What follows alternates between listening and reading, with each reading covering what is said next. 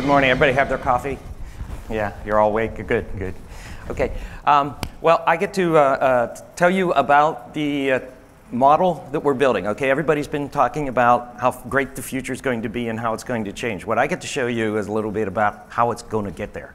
Okay, the real kind of details in this. So you're all familiar with movies and you have sneak peeks and trailers. Well, this is what the sneak peek. This is your trailer. This is the coming attraction that we have for OPAF. We are going to be releasing the technical reference model, or we're calling it the TRM. It's a multi-part document. I'll show you the parts on it. The first part is the technical architecture. Now, I want to clarify, what we're building in OPAF is not a system. This is not a system architecture. It's a technical architecture that shows how components could interact with each other so that someone can build a system. Okay, the TRM is coming. Our goal is to have it out late April, early May of 2018. Just like any standard activity, figuring out where a committee is going to go can take forever, but we have been making a lot of progress, and we are very near, we believe, the endpoint to get through our final formal review. So this is going to be your sneak preview of what we're actually going to see. Okay, OPAF. It's a specification. It defines interfaces. It does not define a system. So think of this as we're defining the interfaces on Lego blocks, but we're not telling you that you can build a ship with it, or you can build, a pirate ship, or you can build a space station. We're telling you how the pieces are designed and how they'll fit together itself.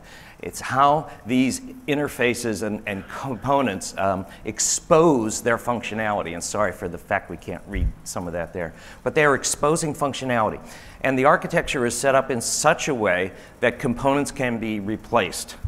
If you have equivalent components with the same functionality and the same interfaces, then they should be replaceable. Now this could apply across companies, but this could also apply within companies, so that as companies develop systems and put in new functionality and new capability, it will show up, and we'll talk about that.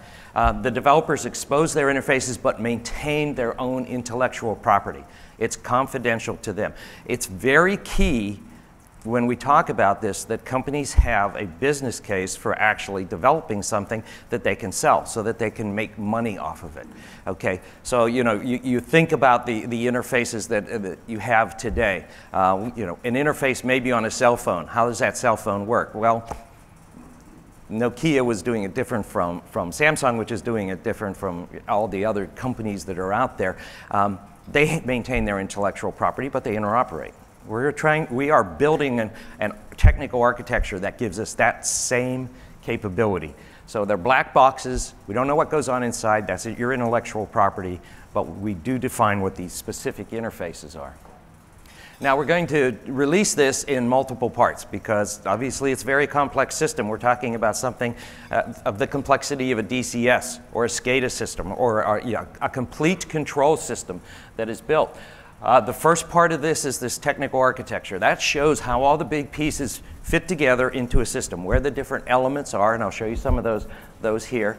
That's going to be followed up by documents that specify the detailed interfaces that are defined. So, for example, part 2 is what we call our portable format definitions. This is the definition of the information that defines the configuration of the system, such that all the components can understand the configuration, can understand what role they play in your control strategies. They can understand exactly what PID loops, what alarms they have, what the history is, etc.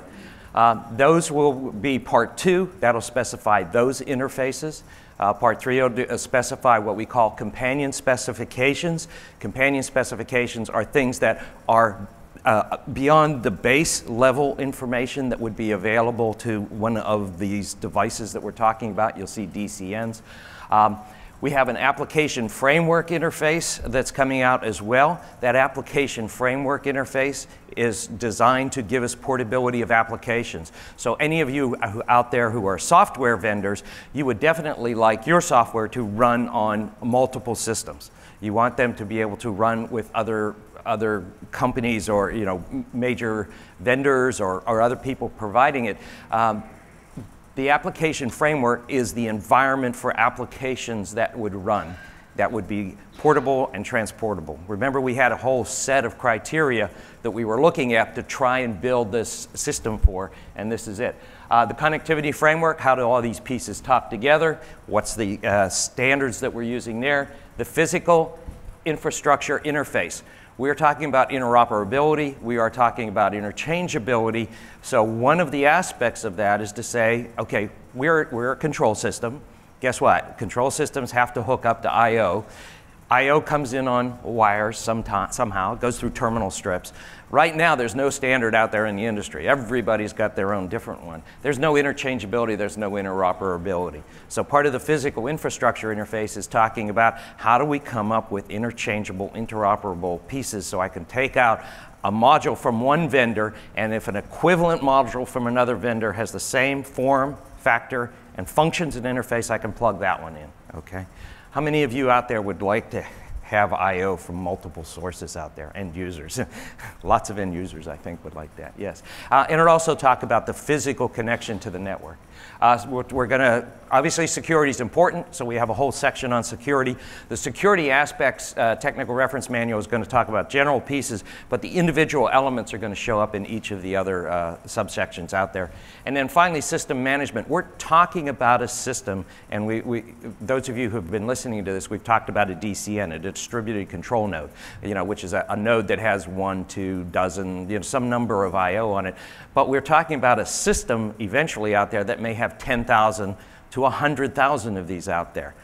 System management of this, as well as security management of this, has to be completely automated. There is no way people are going to touch that many devices out there when you got to make a change, or when something happens, when a new security issue comes out, or you've got a system management issue, something is going on and I need to restart, or I need to modify these. So these technical reference models are coming out. The different parts of the TRM, they're all going to be coming out relatively soon from a standard standpoint, which means we hope in 2018, and we'll have all those available, with the first one coming out in May. Here are some of the standards that we're looking at incorporating in here. Now, again, this is a preview. Some things are subject to change, but these are the ones we really are considering. Obviously, 6.1131-3, which is a well-known and well understood standard, and we are actively working with and trying to create the liaisons with the PLC Open Group, which has the definition of how you exchange 1131-3 programs. 6.1499, distributed function blocks. Again, the same sort of thing. When you're programming a system, as we're looking at for OPAF, you're not programming the individual devices, because there's 100,000 out there. You are creating your entire system strategy, or strategies for different parts, strategy for a fractionator, strategy for a filler, a boiler, etc. And then that gets distributed down automatically. That's what the 6.1499 spec defines. Obviously, the OPC UA has been one that we have been looking at very strongly for the connectivity framework. The Automation ML, if you're not familiar with it, Automation ML is a way to describe configurations. Remember, I said we had a portable format definition. So we're looking at this right now as the structure for the portable format definitions, and we're working to get a liaison with Automation ML and that group doing it against an IEC group. The same with ZVEI or ZVEI, we got to say it the right way. Yes, and they have their module type package, which is a way to include not just the Automation ML side of it, but some of the HMI functions with plans to include alarm management and history management as well. DMTF, if you're not familiar with, is a system management function for managing the hardware that's out there. FDI, alarm management, ISA security, there's going to be several others, but this is giving you a flavor of the sort of standards that we are looking at, taking all these standards, combining them together, and guess what? You can create a system from those. We're using the TOGAF standard of methodology, so the enterprise architecture group is doing that just to keep us on track and making sure that we're actually developing this the correct way. You've seen this one before. It's slightly modified a little bit. You'll notice we have the DCNs down there, the distributed control nodes. Just a little bit of a preview. A DCN is made up of two elements, a DCP, a distributed control platform, which is the hardware it's going to run on, and a distributed control framework, which is the software elements that the applications are going to run inside. The DCFs can be anywhere. They could be sitting in the DCNs. They could be sitting inside a PLC or a DCS or an analyzer. They could participate. They could be operating in a big enterprise class server if you wanted to do that as the advanced computing element. So this is the idea of these are the elements. Okay, again, very high level description of it. They'll be executing the level 2 and level 3 ISA 95 the functions that we have down here, which is control, alarm, HMI, but also the level 3 scheduling, analysis, data collection, data historians, and those sort of things. And they could be running either distributed, again, 614.99 lets you distribute that, or it could be running centralized, maybe because you need more resources than you can put in a DCN that's available. Pick your size. Okay, short, tall, grande, venti, trenta. How many of you have actually had one of the Trantas? Okay, it's a 32-ounce iced coffee. Yes, how many days did you stay up? Anyway, yeah, you can pick those. It's the idea here is that we are trying to define an architecture where you can go from very small, just a couple DCNs with a small number of I/O. Hopefully these things are going to be a very reasonable priced, down to a very large complete control system with the same architecture involved. Because if I'm controlling just a simple little boiler and that's it, you know, I've only got a couple loops on it, I've only got a couple I/O, but that people today, what do? Well, I have to buy a PLC, I got to buy a bigger DCS, it's a real pain. I cannot scale what I need to what my problem space is many times because the steps are so big.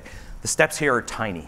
Okay, so all the way from single point, multi-point I/O, small system, maybe gateways to existing controllers, maybe embedded functionality in something. Again, if you have embedded functionality in a PLC, DCS, or analyzer, it's actually participating in the control strategy. It's running the applications that are OPAF compatible, all the way up to advanced computing platforms.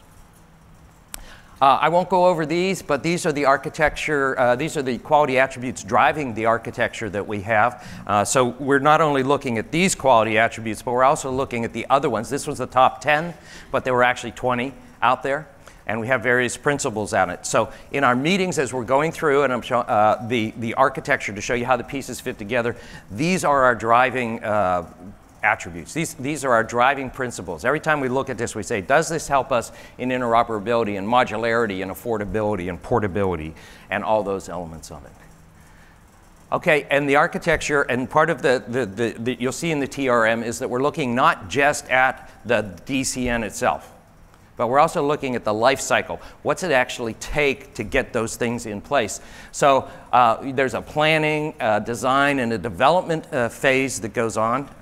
There's testing and deploying, and there's operating and maintaining it, and there's these different activities that go on inside there. There are activities from the core component suppliers, you know, those that are providing the DCNs, the DCFs, the DCPs, the applications, the platform-dependent applications. There are the platform-independent application suppliers who are going to write applications that are going to run on anybody's DCN that supports that profile. And then there's what we call CS applications, or companion specification applications, something like the 1131-3 programs or the 614.99 function block diagrams and programs that the system integrators or the end users will typically build.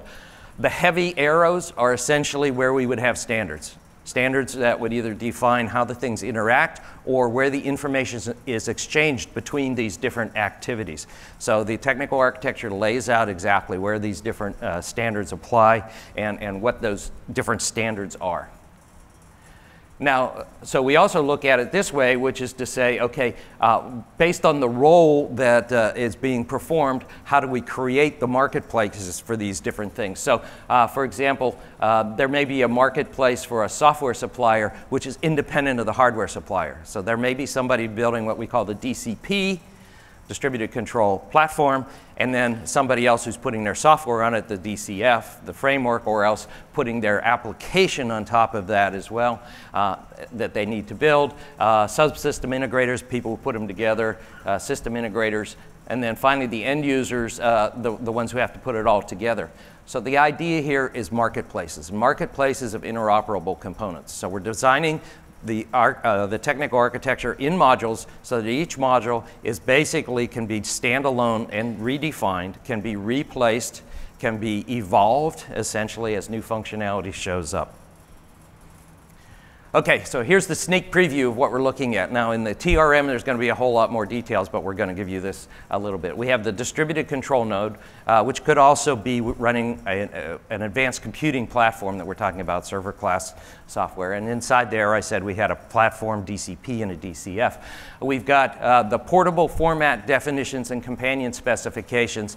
So for example, IEC 1131-3, there's actually, that would be a companion specification on the base configuration that we have for each of the DCNs that are out there. So a DCN would accept and have within it a definition of basic information. For example, the tags it may have, the alarms it may have, maybe the history that it may be maintaining, those sort of things. But then also we may have a DCN that would support one of the companion specifications. So if it supported the 1131-3 or the 61499 companion specifications, that means we could download that program segment into the DCN and it will execute down there. So that's what those things are. That's a standard format definition. And as I said, we're talking to people out there who have those sort of things like the Automation ML and the ZVEI group to say what those companion specs are. In order to get that information down, we're going to have a configuration management interface, a set of web services that are available, or some mechanism for the configuration management tools to download that. Those tools are outside the scope of what we're defining. We expect a marketplace to develop for people to support tools to say, how do I build my configurations? How do I get it down to the 10,000 or 100,000 nodes? Application management, same sort of thing. If I've got 10,000 or 100,000 nodes, I buy a piece of software, and let's say it's a distributed software, let's say it's a distributed analysis program. How do I get that into all those nodes? How do I control that? We'll have an application management interface, and then again, tools to do it. System management interface, I'm starting the system up, shutting the system down. It is 10,000 nodes, and I've got to control those. I may have to update the BIOS on these systems. I may have to update the application programs. System management services will give us that. The connectivity framework interfaces are how these things talk together. What's the communication across the wire here that they actually use, that protocol that's needed. The networking physical interface, are we talking 10 base T, 100 base T, are we talking 1 gig networks? How are these things going to connect up? If we have a little module, in one case of the DCN, one profile of that would be a small module that would fit on some DIN rack or something like that. We want standard power, we want standard connection to the Ethernet connections or whatever we have, and we want standard connections to the terminals as well on the physical interface side of it. So in the TRM, you'll see a lot more details about how these things are broken up. You'll see definitions of what each of those interfaces are. This is what's coming. This is what we're developing right now. Okay, so snapshot 1 coming out May of 2018. Hopefully April, but let's be practical. It's going to be May. It's going to be early May of 2018 for public release, with later parts following in 2018. Okay, so the first part of it says here's the big elements, here's how the elements work together, here's what each of the elements does. The rest of the parts of it says, okay, for this element, here are the interfaces that we define, here's the standards that we are referencing, here's the detailed functions that we have in such detail that people can then go off and can actually start to implement the pieces on there. So this is it. This is coming soon. You've seen a quick preview. You've seen some of the pieces that we have here. Hopefully you've seen how we are addressing what those requirements are, how we were going to define a technical architecture, which is a set of interfaces, so that we can meet what those goals were for the standards. So I'm going to close this with an assertion. And the assertion is we have the opportunity for a quantum change in capability, functionality, usability, extensibility, and control systems without compromising anything that we currently have in terms of reliability and security. This is an assertion, and you see here we added that. The old way of doing things is not going to get us where we want to go, okay? We have to change the architecture. The DCS architecture has not changed in over 30 years. As a matter of fact, the DCS architecture, the D no longer stands for distributed. I won't tell you what it stands for because they died out whenever the big satellite, the big meteor hit, 65 million years ago. The new realities of computing power, networks, and high-performance HMIs give us the capability to improve productivity and production in ways we couldn't imagine. These are assertions, but I believe they're true. This is what's happening in other industries. We, in this industry today, we're typically behind the curve. With these sort of efforts that we're doing right now, we are riding that wave. We are applying the technologies as they're coming out today and instead of 10, 15 years later. So it's a call to actions. Again, the same sort of thing. End users and vendors, please join us in this. This is a journey that we all have to take. This is a journey that if we don't drive this future, somebody else is going to drive it for us. So we have this choice today. So I'll leave you with that, and I think we're going to go on to questions. Okay.